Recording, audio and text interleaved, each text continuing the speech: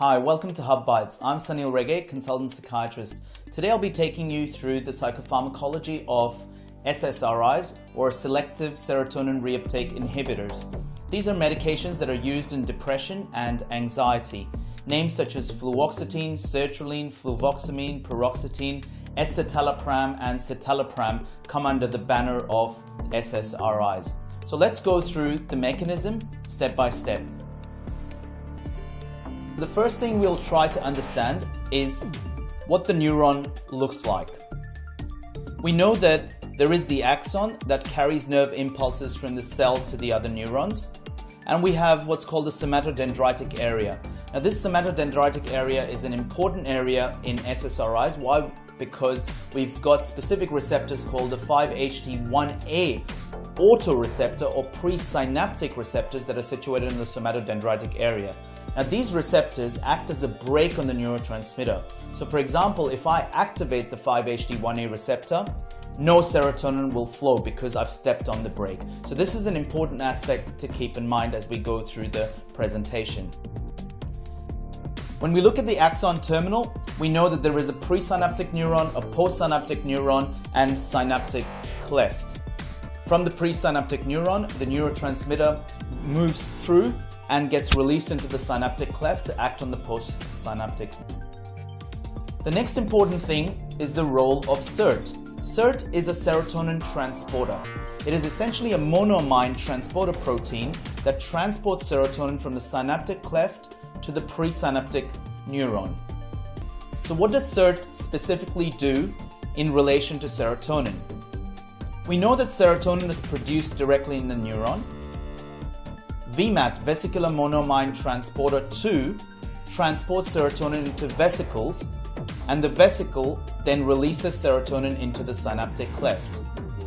What SERT does is some serotonin is naturally reabsorbed through this reuptake pump. So think about it as a pump that sucks in serotonin, takes it back into the presynaptic neuron. Now what happens when we administer a SSRI?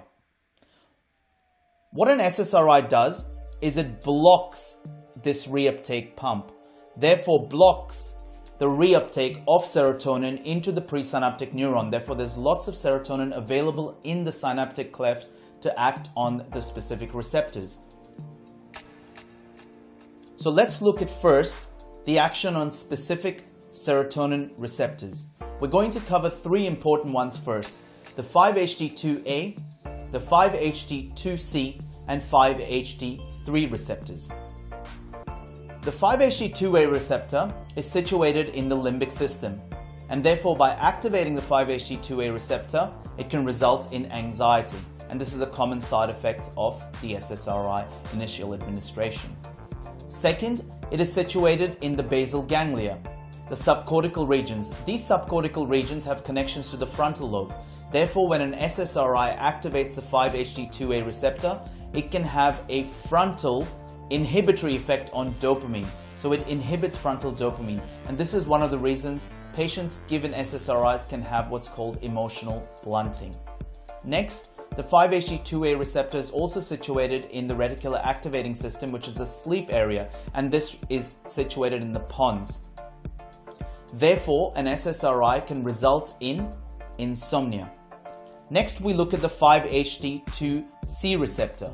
The 5-HT2C receptor is situated lower down in the spinal cord and is responsible for sexual function. Therefore, an SSRI can result in sexual dysfunction.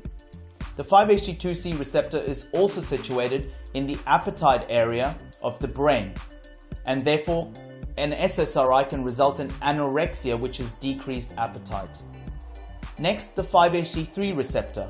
The 5-HT3 receptor is situated in the hypothalamic nausea area, and therefore an SSRI can result in increased nausea initially.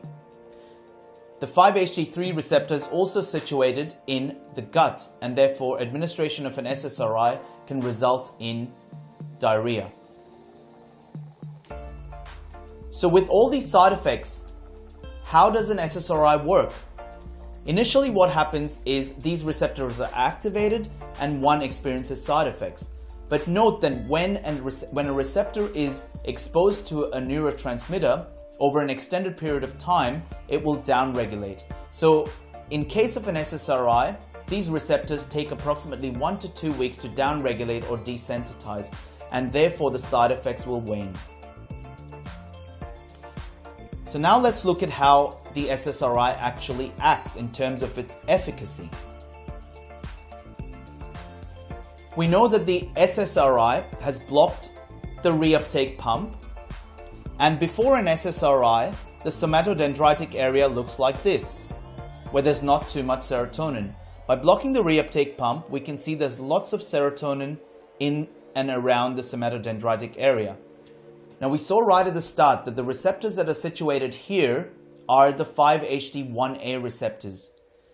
What will happen is that initially it will activate the 5-HT1A receptors, but because these receptors are autoreceptors, nothing's going to happen. There's going to be no serotonin release because we're stepping on the brake.